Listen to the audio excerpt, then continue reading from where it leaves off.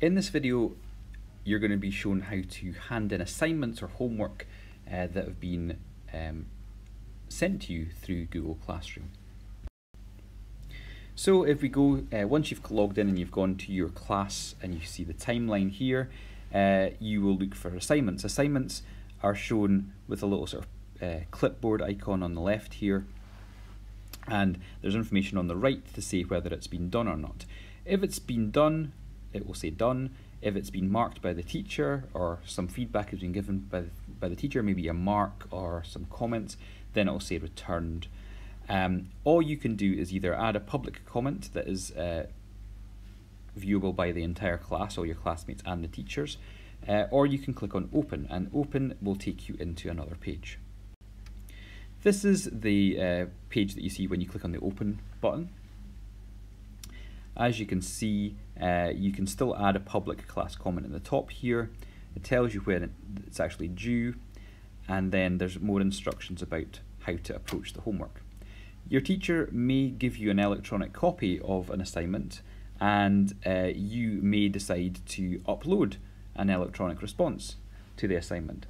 But even if if it's handed out on paper and handed back in on paper, you should always click the mark as done button and then confirm it when it asks if you're sure, and that way the teacher knows that you've submitted it. But there's another reason for it. When you've submitted it, it's not been marked by the teacher yet. This changes from not done to done. You also have the option to unsubmit it. So maybe you've submitted it accidentally but you forgot to upload some work. You can unsubmit it and then add your work and then submit it again. The place down here, if you want to ask your teachers directly a question that you wouldn't want to ask in front of the rest of the class on Google Classroom, you can add private comments here. Only your teachers can see them. But this homework has been submitted and you're now awaiting feedback from the teacher. Something that's really useful, or you should find really useful, is if you click on the sort of 3 lines that are in the top left-hand corner of the main Google Classroom page, you will see a little menu, and you can get to your courses, you can get to your calendar, but what's really handy is the idea of the to-do list. Okay, when you click on to do, it will take you to a new page, and this is actually just 2 pages cut into one.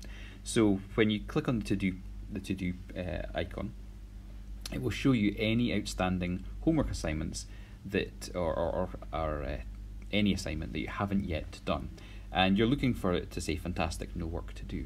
It's all going to be color coded so that you'll see the assignments from different classes, and it's usually in the order that you have to submit it. So if it's overdue, it'll be at the top. If it's due next, it'll be closer to the top. If it's due a long time in the future, it'll be at the bottom of the list. Now this is your to-do list, so you can use this as a checklist to make sure that you've completed all the assignments that all of your class teachers are expecting you to do. However, if you click on Done, which is the tab at the top there, what it will do is it will show you the homeworks that you've submitted. And as you can see in this example, we've submitted homework 1 and it says done. This means that the teacher hasn't marked it yet and hasn't returned it. If the teacher gives you a grade, the grade will appear here instead of the word done. And that's the end of the video.